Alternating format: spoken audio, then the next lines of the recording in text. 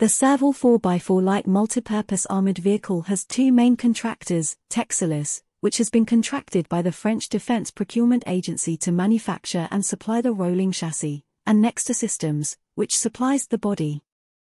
Texelis said it expects orders in the next 6 months for Serval chassis that will continue production until at least 2033, with additional orders totaling 2,000 expected to roll off the production line by 2035.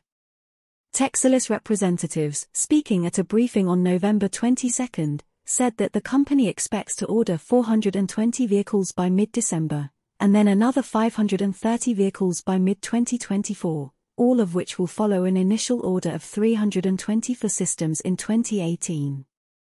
The official emphasized the potential export of the car to third countries.